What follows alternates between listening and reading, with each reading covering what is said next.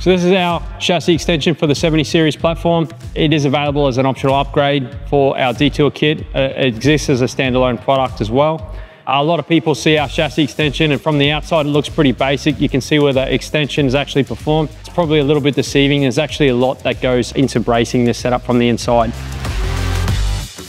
So a lot of people make the mistake of thinking that we've just come along and dirty butt welded the chassis back together here, but it's actually reinforced not only internally, so up the inside of the chassis rail there's bracing, and then externally from the inside there's this C-channel that we actually manufacture as well, and it encapsulates the entire chassis on the top and bottom, and it's almost 1 meter long. I think it's 980 mil long, and it provides a significant amount of support for that chassis joint.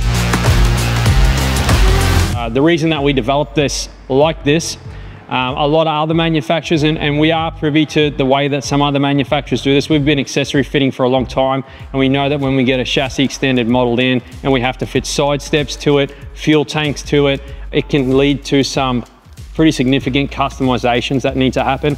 So by doing this way, it allows for direct fitment of ATD products, ARB products, TJM side steps. They all bolt straight on without any need for any significant modifications to those products.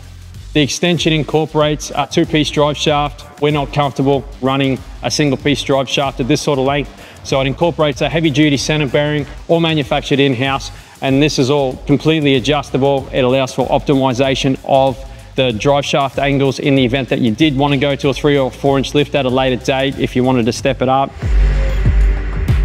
And it incorporates our fully welded, purposely designed cross member.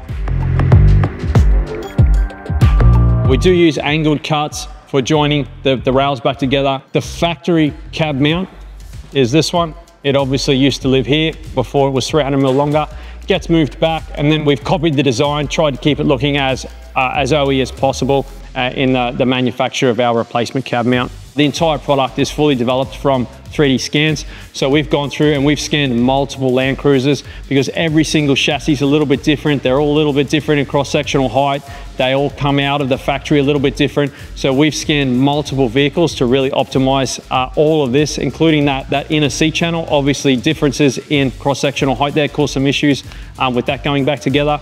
So what we've got here has been refined on vehicle after vehicle, on scan after scan, until we've got what we consider to be a perfected product now.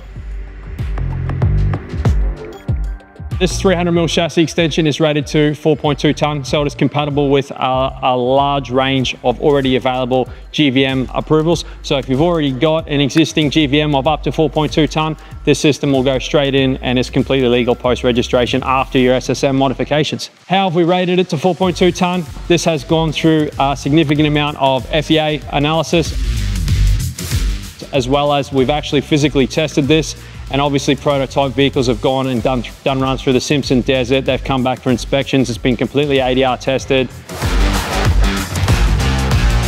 So it was physically beaming tested, which means we bolt this to a big jig, and then we apply load to the vehicle and we measure the deflection through the chassis rail to confirm that what we've put in there doesn't allow the chassis to bend or do anything untoward.